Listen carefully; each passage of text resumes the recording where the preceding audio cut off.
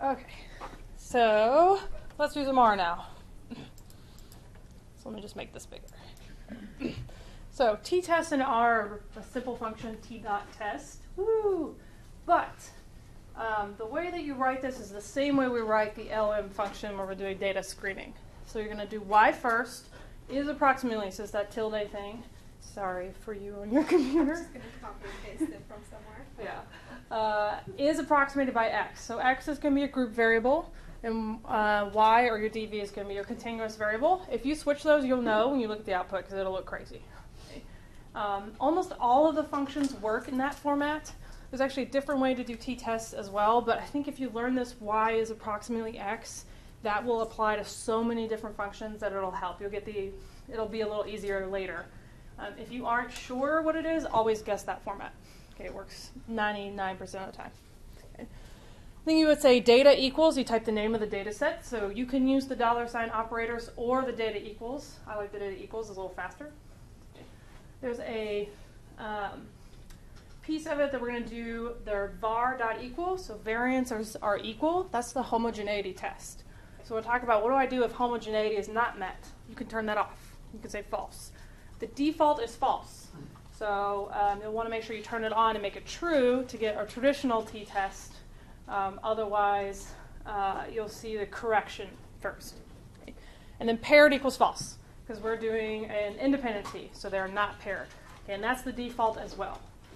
So you could accidentally run a dependent t as independent. Okay. So let's try it. So in my output here, I've got t.test. So I've got y, mischief, is approximated by cloak. And you'll see like t-apply works the same way. It's y comma x. So y tilde x. Data equals, and I called it long data for reasons I can't remember, but I did. Okay. Variance.equal equals true, paired equals false. Okay, so it's got 4 arguments that you'll want to use. Now, paired equals false is the default. You could leave it off. But I think if you remember to put it in, you can remember which test you're running. So, okay, this one's independent, this one's dependent. So let's run that and look at the output, which I have on this side. Make it a little bigger. Okay. All right, so you'll see 2 sample t-tests. If you run the wrong one, you'll see Welch's 2 sample t-tests. Okay. And so it gives me my t-value, 171. So that's the ratio of mean differences over standard error.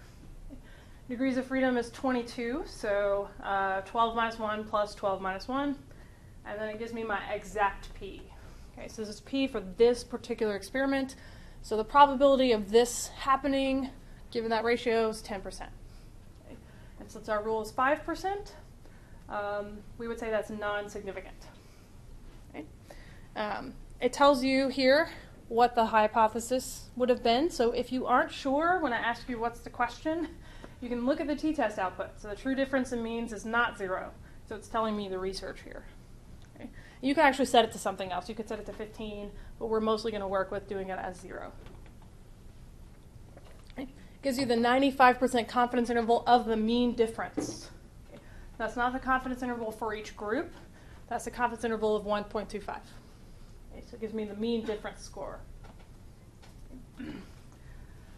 And that crosses 0. So it's not significant. And then it gives me my means again. What it doesn't give you is standard deviations. Annoying. So that's what we talked about t-apply. So calculating the standard deviations yourself. What I've got down here in tiny type is how to write this in APA style. Okay. So here's a warning. If it's a letter, it's in italics. All statistical letters are in italics. Okay. So T, P, D, R. Other one's F, chi-square. If it's a letter, it's in italics. Okay. And then, so we got T. This is degrees of freedom. In parentheses. If you're going to do AMA or Chicago, sometimes they're in like subscript, but they're always next to the letter. This is the actual T value from your experiment, so 1.71, comma, P, and then it's usually listed as sig or P value. So you put in the exact number, so 0.10. Okay. The rules for leading zeros on decimals is still confusing to me, but if the number can go over 1, you put a 0 on the front. If the number cannot go over 1, you leave it off. That's really picky. I'm not going to check for that, but that is the rule. So P never has a 0 in front of that decimal because it never goes over 1. Okay. If you have a standard deviation of 0.83, it would have a 0. It could get over 1. Okay. And so that's the technical 0 rule. I did not know that until I had a copy editor write me a nasty email about it. With the page number from the manual, I was like, oh, person after my own heart. Fine, I'll fix it. So my funny story for the day is I wrote one of my other classes an email about due dates last night.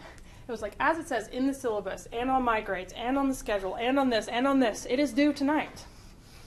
And then I copied them all. It's like, stop emailing me stupid questions. So, you guys have gotten it. Everyone's gotten a nasty email from me now. We're done for the semester, hopefully. So, I'm irritated at you email. So this would be a non-significant difference, getting back to stats here. But it might still be an important difference. So this is a real push, partially from our lab, but also part of APA's task force, which is now, I can drive, so 16. So it's from 1999, about having effect sizes with all of your tests. So effect sizes tell me how much I should care. Okay, so it's been a while since we've done this, right? It might not be statistically significant, but it might be practically very important. I have a paper right now we're trying to figure out how to convince the reviewers that you can't just like randomly go to Uganda and collect more data. This is the data we have, and the effect sizes are large, but it's not significant because we don't have a huge sample. Because you can't just randomly make people ill to test them. Right? Nor can I just like hop to Uganda and make it happen. So more on emphasizing the effect size, how big this effect is versus how significant it is. Because significance only tells me if I had enough people to detect an effect at this one moment in time. Effect size tells me how much should I care. So yes, it's significant, but how important is that? So 3 different options. 4, we're not going to use R. R is not super popular for two group tests. We're going to use D. So, show you how this works. So we just finished talking about how T is mean difference divided by standard error. So that's how you get the ratio of good variance to bad variance, and it tells me, did this cross the magic finish line? D, the most popular effect size, is Cohen's D, is a very similar test. So it's mean minus mean, it's not a test, sorry, number, divided by standard deviation. So we're just going back to the estimates from the sample. Okay? Instead of our approximation for the population, we're going back a step to standard deviation. Okay? So that means that T will always be larger than D, unless they're both 0, because this standard error is always a smaller number than standard deviation. So have I done this right? Is it a smaller number, absolute value? Then, well, I'm likely right. So this has been the one that's been around for a long time. You'll see it in a lot of research papers. It's usually just listed as D, lowercase d. Sometimes people will use G instead. Okay. So Hedges G is a correction on D. Okay. And so the argument is that D is overestimating the population effect size by a smidge. So what Hedges does is it takes that effect size and multiplies it by a correction. Both very easy to use, both popular. I say D is a little more popular, but you can use either one. Just tell me which one you're using by using D or G. Delta, however, is a little different.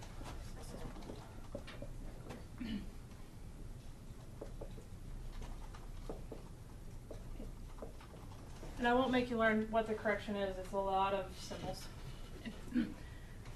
Delta, mean minus mean over control group standard deviation. So we're still using that idea of good variance to bad variance. So we're still doing mean minus mean, but it's control group standard deviation. And that is for very traditional experiments that have control groups and experimental manipulations. It doesn't really work for men and women because who's a control group in there? Or any kind of low-high distinction. So it's not popular because most people are not doing this kind of thing where a control group is truly the absence of the manipulation. So if you had, like, let's say a dosage study, so you had a placebo of pills and then 10 milligrams, that would be a good Glasses delta because the placebo would be a true control. Okay? We won't really use it because we don't tend to have experiment examples that are like truly a control group. Okay. And then R is a correlation. But I don't know that correlations make a whole lot of sense to me when we're talking about two groups. Okay, but you could also use R. So which one should I use? I would go with D or G. So our lab has created a free effect size calculator. There are effect size packages, but the problem is they're not limited. Most people just do the math themselves. But like I don't like to math. So we've made a program that maths for us. And it's pretty. We're also working on putting it all online on our new website. And by we, I mean I'm like, come on, Tim, who's our programmer, finish. You're making me crazy.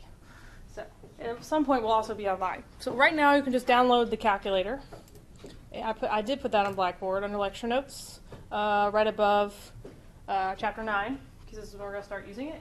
It's a Java-based program, so it will run on any computer that has Java. So not iPads, but services it will run.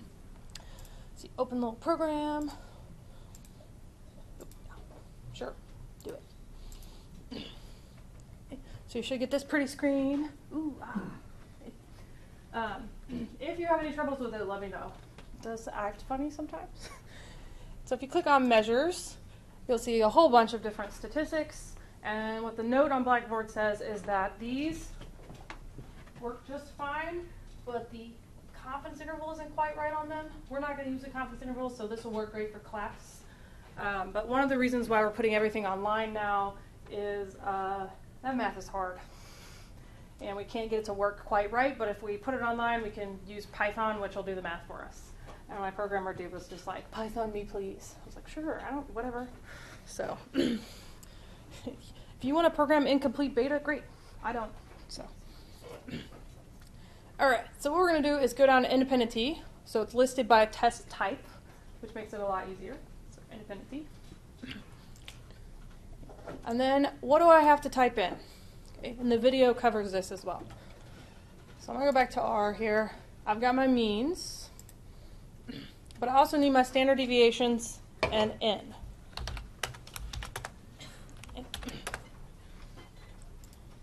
So the reason I ran tapply for M, N, and SD was to be able to do this step. And report, because I need means and standard deviations to report it anyway. So what I'm going to do is I'm going to type. You do not have to double click and erase the 0. It will overwrite. So if it's highlighted in blue, it will automatically overwrite whatever's in that cell. Okay? So don't feel like you need to backspace it out first. So I'm going to put in my means first. I got 5, 3.75. Okay. Group 1 standard deviation, just do it in the same order. So 1.65, 1.91. So you'll notice the picture is changing. Leave standard error alone. If you don't want to go through all the rigmarole in R to calculate standard error, look, it's right there. Okay, it auto-calculates. However, at the moment, it's wrong. Why is it wrong? Because you have to enter N. So 12 and 12. Okay. So the program already comes loaded with some numbers in specific places, so we're not dividing by 0. That's one problem we had, where it would just like freak out because it would try to leave 0 people in there, so you knew how to fill it in, and it just went, I can't handle this. So, me go to a different one. The size always has 2 in it, so that you get some degrees of freedom greater than 0. So you always have to make sure you enter at least M, some form of standard deviation or standard error, and N. Okay. So let me retype this real quick. Where am I at? 1.65, 1.91. 12 and 12. So those are the standard errors for our group. I don't think I can make this any larger. Sorry. you will notice that the t statistic matches. So did I do this correctly? Well, here's t, 1.71. Here's what Mo gave me, 1.71. So I'm doing pretty good.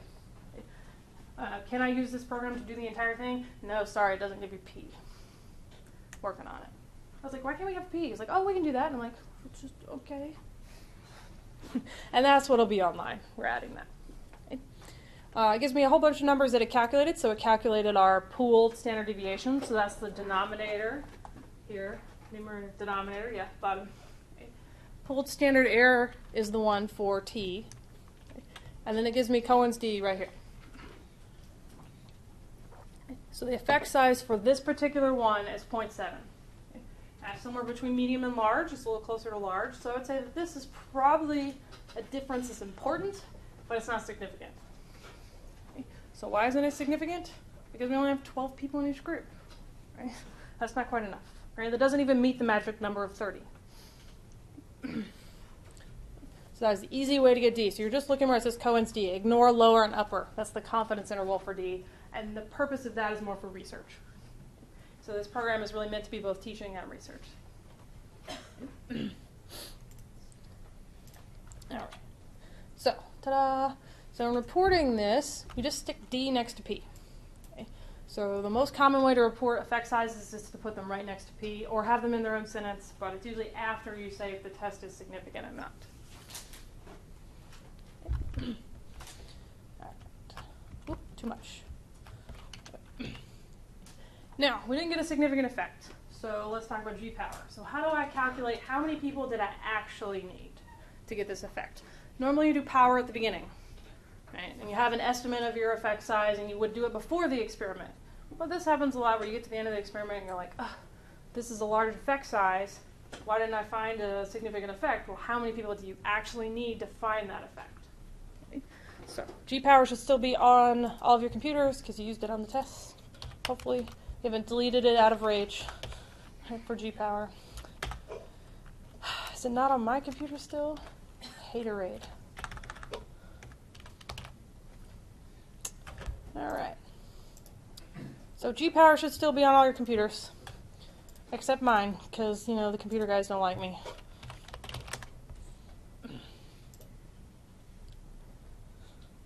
Fortunately, they don't watch these things, so I can talk bad.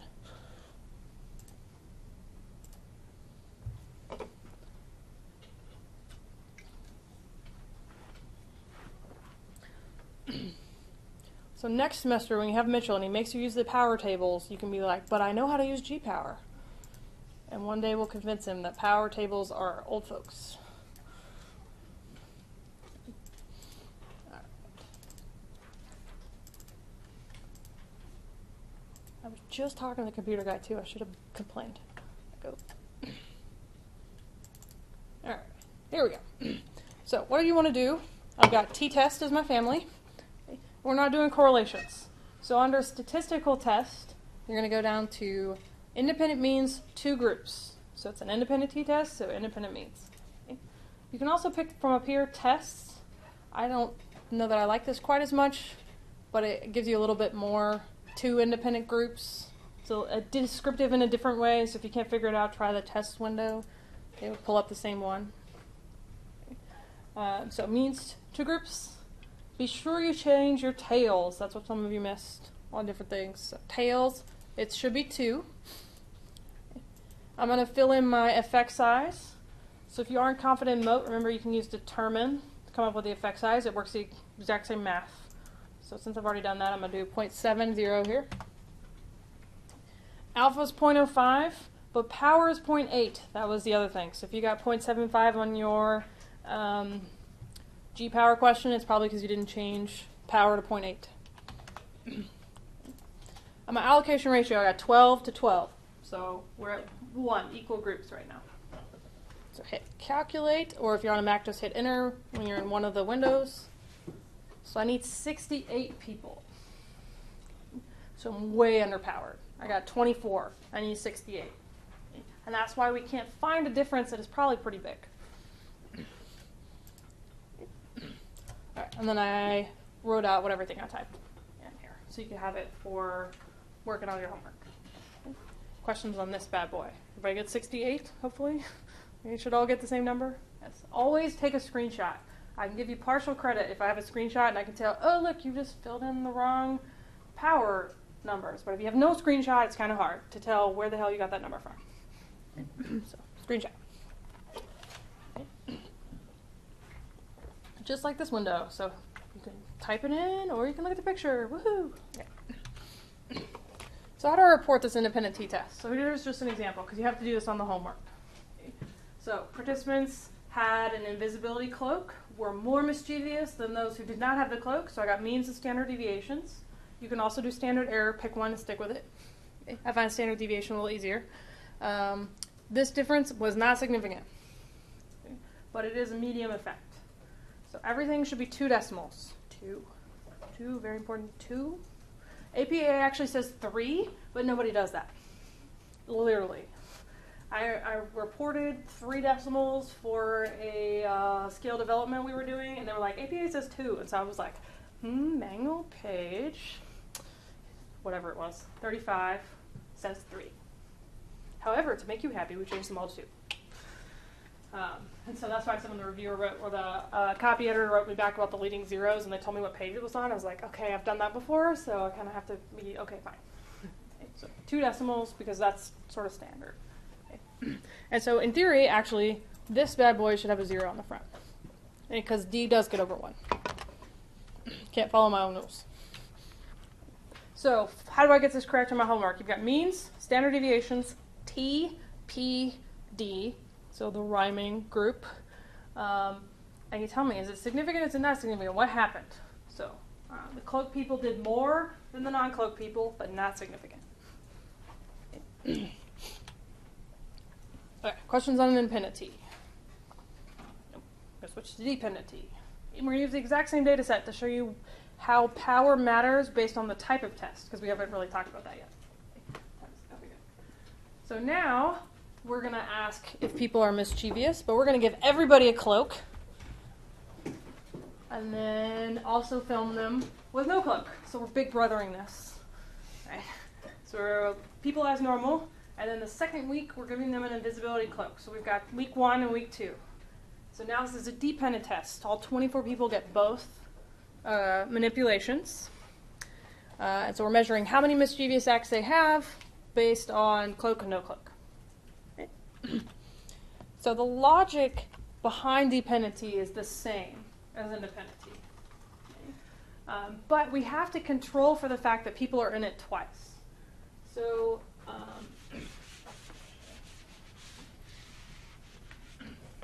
independent T is like this is group 1 and group 2. Okay. And this is weighted standard error based on group 1, group 2. Dependent T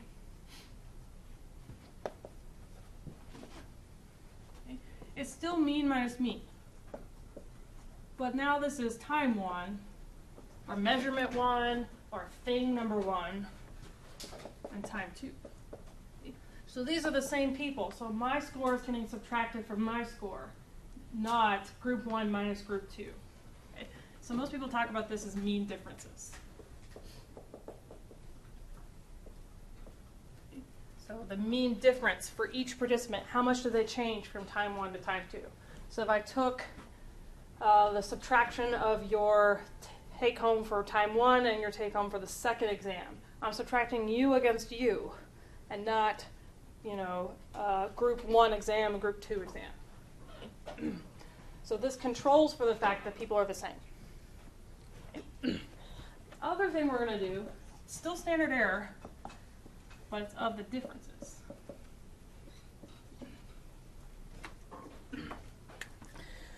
So the problem is they're both standard errors of the differences, but I think that confuses people.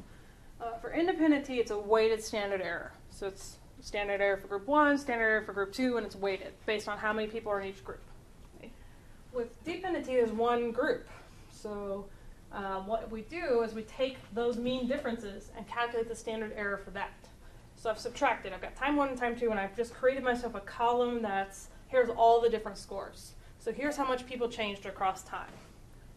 And so I take the average of their change and the standard error of their change. Does that make sense to people? Yes. So we go from having 2 scores from each person to 1 change score, and we calculate t based on their change score. But it's the same logic. The change should be greater than 0. So it's still mean minus mean. The null is true, it's 0.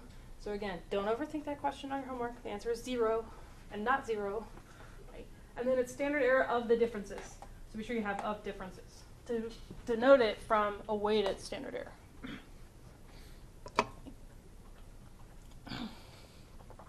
So it's a standard error of the different scores. And in the example video, I talk about how can I get that value, and I'll show you how to calculate it.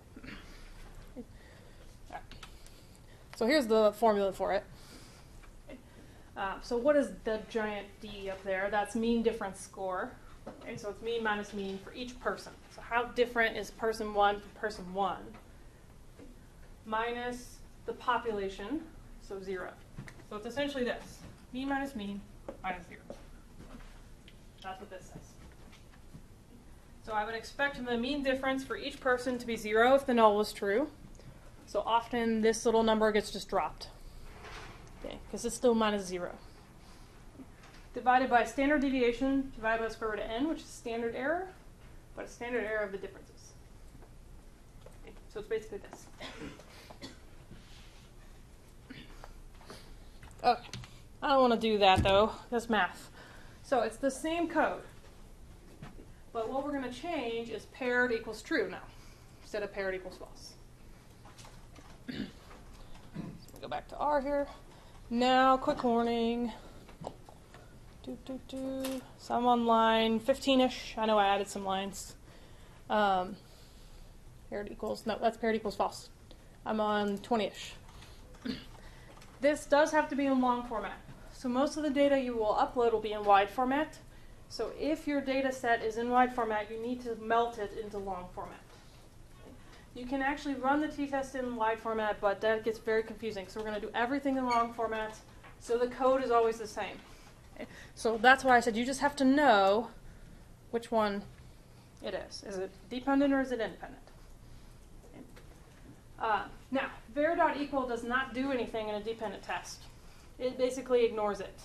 But I think it's important to have for the independent t one, so just keep typing it. Because then if you leave it in and you leave it as true, you can't forget it. It always has to be there. It doesn't do anything on a dependent test. Okay. So before I run that, let me show you what it does for an independent test, because I forgot to go over that. Okay. So I'm actually going to go back up to 15. So this is the one we ran first. So this is the independent t-test, right? If I make var.equal false, what's that going to do? Okay. That corrects for problems with homogeneity. Okay, so if you have homogeneity issues, you can fix it right here, simply, by making it false. And the output you'll get will look very similar. So it says Welsh 2-sample t-test. Let me copy this real quick. It is a Welsh Satterthwaite correction, which is just fun to say, not to spell. And then I ran this one. Here's comparison. Okay, so what is it doing to correct for homogeneity? Well, t is the same.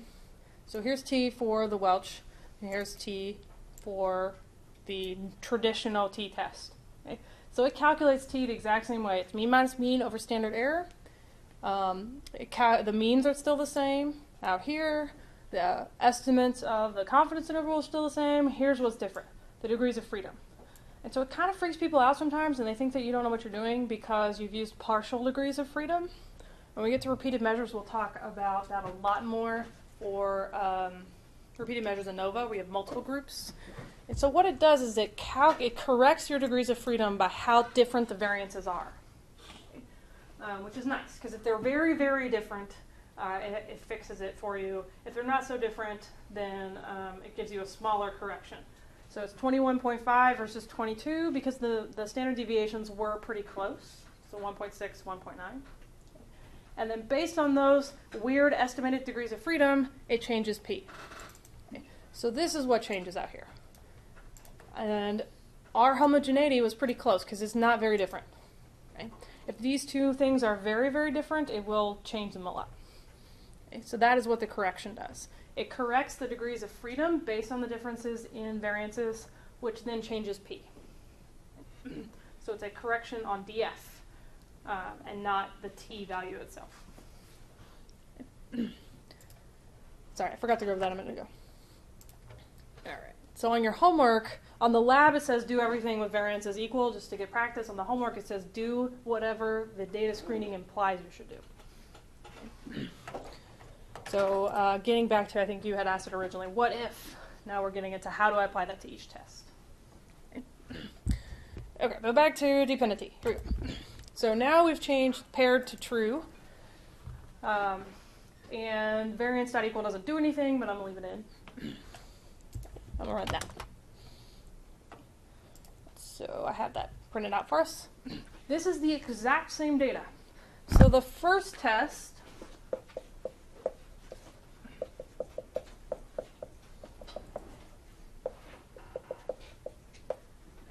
was not significant with independent T, and it said we needed 68 people.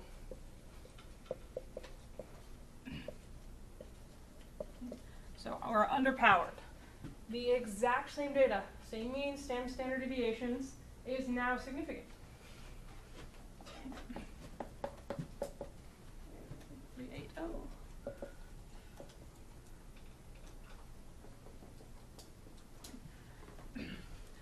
So we're going to go 3 decimals for p-values. Okay. Let me remind you of something. We've only done this once. One problem is that it will do scientific notation. If p gets very small, and I think it's confusing to people because it looks like the p-value is 2.8. P-values do not go over 1. So you can remember to turn off scientific notation with this option, scipen equals 999. And that will turn off scientific notation. What happens to me is I run it and I'm like, oh, stupid scientific notation. So this is the code. All right, let me go back here. So what's happening? Well, I got my t-value. So this is a ratio of the mean differences over the standard error of the differences. So the standard error of the difference score always tends to be smaller than a weighted standard error. Degrees of freedom is only 11. Why is it only 11? Right? I have 12 people. Right? I think I said 24 in this slide. That's a typo. Lies.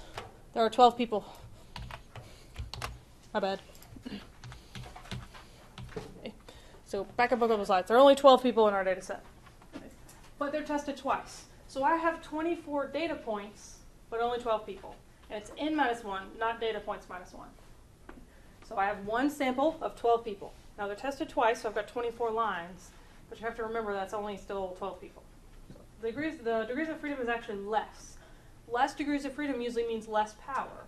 But because the standard deviation of the differences is always small, unless you got really crazy difference scores, that helps power. So you lose power because you get less people, but it helps power because this is always usually a small number. Okay? So my p-value on this one is significant. And that is what I mean by type of test. So we talked about power is affected by effect size. That's pretty easy. Bigger effect size is more power. Sample size, more people, more power. And then we said alpha, but we're not going to change that, 0.05. And then I said type of test. We'll come back to it later. Here we are. Okay. So repeated measures designs or dependent tests always have more power. Okay, because the denominator is almost always smaller. Okay, and mathematically that works out to bigger t-values. So that has finally closed that gap. This gives you the mean difference. So it takes time 1 minus time 2 and gives you that score. And then here's the confidence interval of that difference. So really the output for these two tests are very similar. So you just have to know, is it paired or not paired? And it says up here that you did paired. Okay. If you turn variance equals false, you'll get the exact same output. Okay. And that's because homogeneity doesn't quite apply to a dependent test. Not in the same way. Okay. We talked very briefly about sporicity when we did assumptions. Sporicity is what applies more to repeated measures, but when you only have 2 time points, sporicity isn't a thing.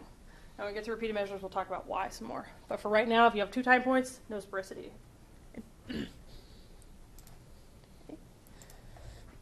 Right. So let me see where else I'm at. So let's do the effect size for this one now. You have 2 options. Again, 2. Oops, that's G power. There we go. Cohen's D based on 2 different numbers. So I've got D averages and D diff. And so what are those 2 things? So I'm going to make you a chart. Because I love charts. We've got T with D. Okay. Oh. Independent T, dependent T. Okay. So that mean minus mean over standard error, our weighted standard error. Okay. Here I got mean minus mean over standard error differences. For independent T, Cohen's D is mean minus mean over standard deviation weighted. Okay. It's called pooled, but weighted is a better term for what it's doing. Okay. Now, for dependent T, the most popular type is D differences. So I do mean minus mean over standard deviation of the differences. Okay. So on this one, what we've gone is from standard error to standard deviation. So we're just taking a step back. We're taking n out of the equation. Because remember, standard error, the standard deviation divided by the square root of n. So going from T to D is taking out n. Okay, we're removing it mathematically. Okay. Because in theory, effect size is not based on sample size. In practice, it can be, but in theory, it's not. So we're taking n out of the equation. D differences, so this is diff here, is doing just that, taking n out of the equation. So I like D diff because it matches the test statistic. So it matches this pattern where I'm just taking out the number of people in the test. However, the argument is, so there's nothing here, that D differences overestimates the population effect size. Okay, and so people, some really smart people have done studies that kind of show that that's a thing. Okay. My favorite thing is this book is called The New Statistics, which just sounds like, woo, fancy. It should be called Effect Sizes, all of them, on crack. I've talked to the guy who written it. It's really fun because there are a lot of these big publications going on right now are about the new statistics, this sort of idea. Okay, effect sizes. Right, so still mean minus mean, but now it's average standard deviation of time 1 and time 2. Okay. And so it's not really a weighted average because there are the same number of people in each condition level because they're tested twice. So you just take time 1 standard deviation, time 2 is average them together. Okay. So that means this, usually. Okay. So D diff is almost always larger than D averages because generally the standard deviation, the difference scores, is a smaller number than averaging the standard deviations. That's not always true, but generally is true. So which one do I use? I tend to use D diff because I prefer it to be based on the test statistic because everything else is. A lot of people are doing, you should do D averages because it's a more realistic estimate of the population. Okay. I don't care, pick one. But when you pick one, tell me which one you're using. Okay. So you can abbreviate it as D diff, D average. Okay. So the big problem that we're having right now, the global we, is that people don't tell you which mathematically they're using. Okay? So always using some sort of subscript that tells me which D formula you're using. Okay? And so that's really the big push, is like tell people which one you're using. Use it and tell people which one. Okay? All right, so since Moat was actually inspired by the New Statistics book, you have both of them in here. So we have dependent T averages or dependent T differences. Okay. So let's do averages first. All right, where I'm at. So I have my means and standard deviation still because it's the same test. Oops. Okay. So D averages looks just like independent T because it's basically the same math. So I'm going to do 5, 3.75, oops. I'm going to try to type decimals in the right place. There we go. It automatically calculates mean difference for me.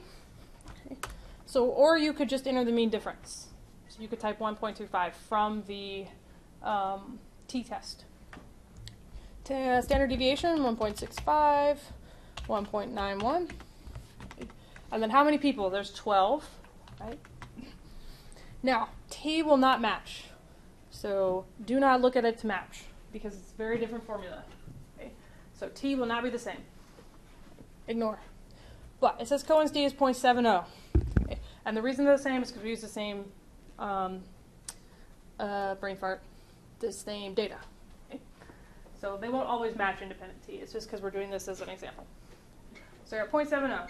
Okay? If instead I want to do the other one, you go measures, and then SD diff. Okay? Now, we don't really have standard deviation of the difference or standard error of the differences very easily. It's not too hard to calculate, but I'm like on the side of you guys, like go simplest route possible. Okay. And because this is mathematically just a transform of this, you can enter t directly. So I'm going to enter my t value this time. So what did I say? 380? Yeah. So 3.80. And then n. So t and n. So 12. And that'll give me 1.10. So what do I got to enter? Just keep going with this chart. We'll make it crazy. Right? I can draw the lines in the right place here. So you got to enter m, s, d, because you got it, and n for each group. Okay. On differences, you can enter t and n. On averages, m, s, d, and n. Do not enter t on this one. You can do it. It will be fairly close, but it does tend to is it over or under? It tends to bias d, so it's not quite correct. If you have means of standard deviations, use those. For reasons that are math. Right, so this makes sense? These are the minimum number of things you have to enter. N is the important one. People leave it out because it starts to calculate for you and get excited. There's numbers and we move on. But if you leave n as 2, which is the default in the program, so it doesn't divide by 0, you will have the wrong number. So make sure you enter n. Which one should you use? Don't care. Pick your favorite. But be sure you tell us which one it is. All right. Ta-da! And I have the big note. T will not match. Not on D averages. It will match on D difference because you're using it to type it in. All right. So reporting that one. Look, it looks almost exactly the same. So people given a cloak engaged in more mischief than when they didn't have the cloak. Right? So that difference was significant and is a medium effect, so I did D average. Okay. Yeah? That should have leading 0 as well. Yes. And really, honest, like, this is cut and pasted clearly, so though, then, when, this should be then, when. Right? Because it's the same people. So participants, when they have the cloak, are more mischievous than when they don't have the cloak. Okay. So that makes it clear it's a paired test. But it still has mean, standard deviations, T, P, and D. What happened? The difference was significant. And that's how we score these when you're doing the write-up. Does it have means? Does it have standard deviations? Does it have the test statistic? Is it in English? So grammar. All right. But how many people would I have needed? So ending with G power for dependent T. Okay. And there's my note to remind myself to talk about type of test for power, but we've already gone over that. So on G power, we're going to pick on t-tests, differences between two dependent means or matched pairs. And when you see that, the little n thing goes away. Because since they're matched, everybody has both scores, so there's no n ratio. It's a two-tailed test. What effect size? We had 0.70, right? And then under power, I got 0.8. So I need 19 people. I had 12, but it was still significant. Okay, so I would have thought I would have needed 19, but 12 was good enough. If I calculate with the larger effect size, 1.10, I would have gotten 9 people. So which effect size should you use? I'd tell you to use the smaller one, because then you'll shoot for too many participants, and too many participants is never a problem. Too few is the problem. Okay, so go with the smaller one. So we should be pretty close here. Da-da-da. Right. And then back to everybody's favorite GG plot. Right. These are the exact same graphs we've been doing. Okay. So a simple bar graph, which I have programmed in for you guys already. Right. So I've got my theme coding that we've been using. No, oh darn it! Stupid computers that reset. Okay. So this graph should be very familiar. If you're struggling with graphs, come get help. Mostly the problem people are having is the X and Y axis labels are not descriptive enough. So yes, this would be mischievousness on the y-axis, but what about it? It's average mischievous x. So tell me what the number represents. Okay. So usually giving it a more descriptive label, more words than less words. Okay. So I'm not going to go through all this schmat on ggplots. I do want to show you one new thing, okay, that I don't have on here yet. Okay, but let's object, what? Why are you going to hate?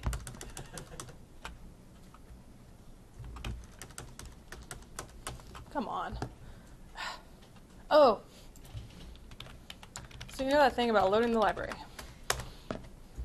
It helps if you do that first. Don't know how to. Why? We Okay. did that. Why do you hate me? Ah. Okay. Well, hopefully all of you are using your own computers, so this is not an issue. Let's try one more time. Oh, it did make me a graph. I just couldn't do the error bars. This time it should work. There we go. Okay. So, something we have not covered, so we're going to add this now. How do I change the limits on the y-axis so I don't lie with the graph? It's actually not too bad. So we're talking about how do I change the y-axis limit. So let's say the average number of mischievous acts, let's say it actually went up to 10. And so I want to make this graph 0 to 10, and so I'm not highlighting I'm not squishing or stretching the y-axis. Okay? And so the way you do that is scale y continuous, because it is continuous this time. Okay?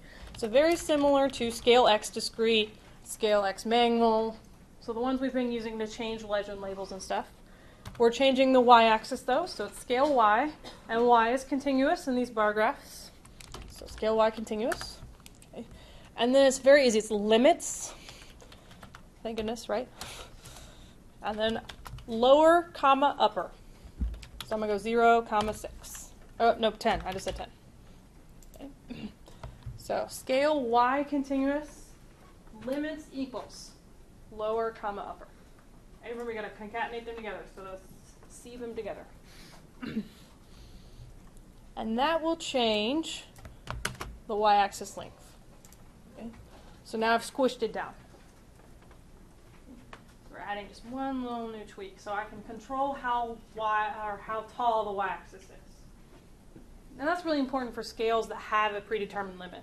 So if you're working on let's say a Likert scale, and it's 1 to 7, ours always going to do the default as 0 as the lower limit, so I could change this from 1 to 7.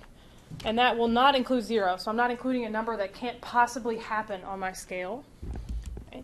So scale y continuous. And now I can lop off 0, which it didn't like too much, because 0 is a number in my data set. Okay. So it didn't like that because I have people who have zeros. Okay. But if you're scaled 1 to 7, it won't give you that error. So something a little new. And then I talk about that in the video as well. And then you'll have this one. All right. So looking at my y-axis here, so average mischievous acts. So it's not just mischief. Okay. And so on the y especially, like, what is it they're actually doing? I'm actually counting their acts. So if you just said mischief, I'd be like, well, how are we scoring that? Is it like, are we counting? Or are they rating? So on the test, confidence rating or average rating score, something like that. Okay, how many slides is this? It's like, 3. We can totally get through this. So for the data screening part, okay, and this is just like a quick review. So t-test assumptions. So homogeneity variance is a big one, and that's where I can deal with var.equal. I can make it true and false. So homogeneity becomes important for independent t, not dependent t. Okay? So people in each group have the same variances. And so what I tell you to do is to look at that residual scatter plot and see, does it match what I would expect? But you can also calculate the standard deviations for each group. If the standard deviations for each group are roughly the same, then you've met homogeneity. We're going to talk about Levine's test when we get to ANOVA. Okay? But homogeneity is really important for independent t, and that's what var.equal, you can take it true or false. So you could do it either way. So if you have a problem with it, that's where you fix it. Okay? If you got linearity or some of these other problems, you got to do a non-parametric test. Okay? So you still have to fix accuracy, missing, and outliers. Okay, that's always true of every test. Independence, you just have to know that their scores are independent. Okay? Normal, linear, homogeneity, or homoscedasticity. There's no multicollinearity for either test. Okay? Why no multicollinearity? There is one DV. One DV for group 1 and group 2, or one DV measured twice. Still one DV. So you can't correlate it with anything. Right? This hand motion, which no one can see. So since there's only one DV, there's no multicollinearity. Okay? Because in a repeated measures design or a dependent T, you want them to be super correlated. That means that people are still the same people, and that gives you more power. So we don't care if time 1 and time 2 are correlated. Okay? So no multicollinearity. Okay? If you have this in long format, it would be kind of hard to do multicollinearity because there'd only be one continuous column. So when I ask you why you aren't doing this, this is the answer. 1 dV. Okay? And so we've covered this, but just so you have it on a slide. So when homogeneity is messed up, you can do that by changing the var.equal. It will do a Welsh or Satterthwaite. Cut and pasted it from the R documentation because I can't spell it. Approximation for degrees of freedom. So it's editing degrees of freedom, and that then changes P. Okay, so it doesn't change anything on the T side. It's all on the degrees of freedom side. Okay? And so that's how I could fix this problem. If you have problems with linearity, you got to do a non-parametric test. If you have problems with normality, you need more people. Okay? I think that's all of them. Yes. All right. And so here are some examples for non-parametric tests. Okay? So when you don't have a linearity or normality solution. So Mann-Whitney U, the Wilcoxon rank sum test, which is different than the Wilcoxon signed rank test. So they're different for independent, dependent, or you could bootstrap. Okay. We won't have time to cover all of those, but if you're ever in that situation, I can help you run those. They're not too bad in R. Okay. I think the code is like Wilcox, and then the exact same type of t-test code. And then that is the slides. Woohoo! I made it all the way through all the lecture slides on lecture day. Look at me go.